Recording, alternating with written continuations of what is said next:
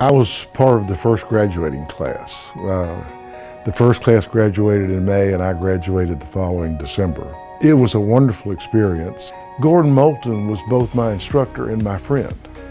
And that did a great deal towards grounding me, giving me some thought processes for problem solving that have worked extremely well and been extremely beneficial. I knew I wanted to be in business, and I knew I wanted to be an entrepreneur.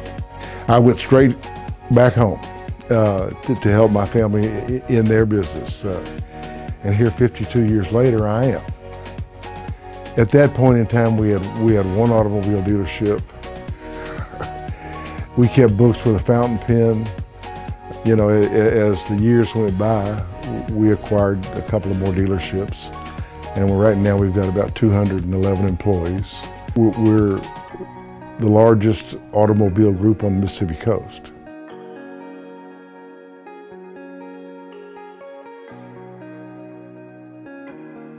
Originally, I had a wonderful guy that was on the board of a local bank.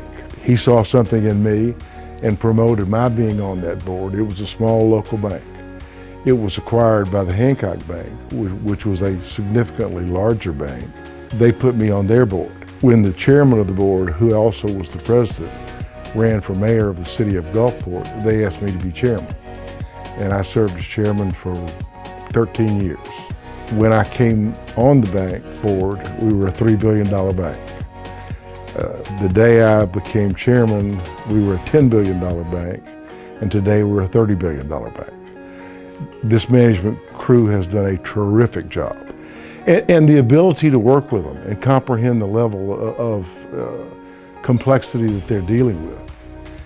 My education at South Alabama was absolutely contributory to being able to do that. One of the highlights of this past year has been the fact that the football stadium will be named the Hancock Whitney Stadium. Being able to play a small part in helping that happen was a real high point for me. The university clearly is an asset to the entire region.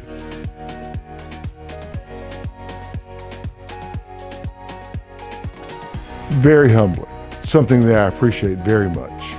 I've been fortunate in that both my careers, I have enjoyed them and I have had a really good time.